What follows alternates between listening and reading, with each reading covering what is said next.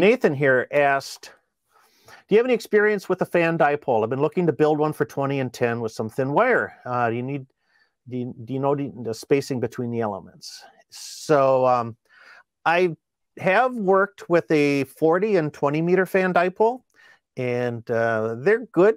You know, for the most part, they're good antennas. If you're building one, I think you got to work on the there's always going to be a little bit of interaction between those elements.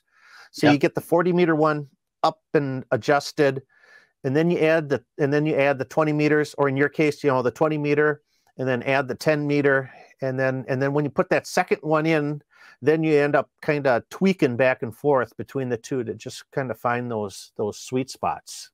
Yep. So. Yeah. And I've built them in several ways.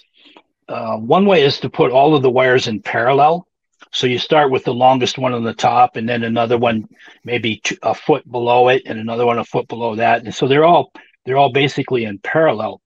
I've had better luck making them perpendicular.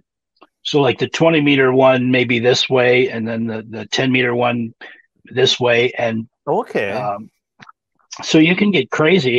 You know, you could put 3, 4, 6, 8 elements on there for all the different bands. But I've had my best success with those has been to kind of spread them out rather than running them all in parallel. But either way will work. Yeah. And running in parallel, the spacing really isn't that critical. You know, it's because up at the feed point, they're all going to be connected to the same feed point. And then they just sort of, you know, they jazz hands, spread out.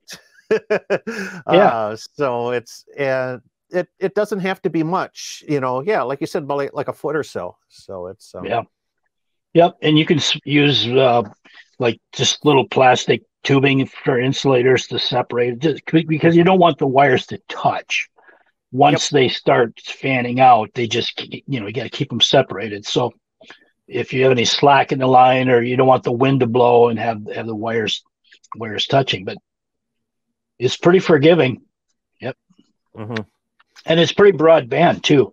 Yes, they are. just like a regular dipole. So and Nathan was looking at a point on the top with differing angles coming down. So I think that's a good idea. And that's the traditional fan dipole deployment. And then with Dave, you know, putting his elements perpendicular to each other, you know, is sort of different, a little bit.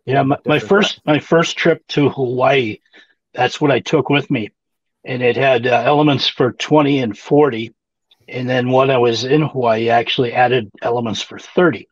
So it had a feed point up in a palm tree, and then it just ran off to, you know, whatever bushes or things were available. It worked. Yeah, it worked. KB9VBR antennas are simple, effective, and affordable VHF and UHF antennas for amateur radio, MERS, public safety, and GMRS. Made in the USA with quality parts. Get yours online at jpole-antenna.com.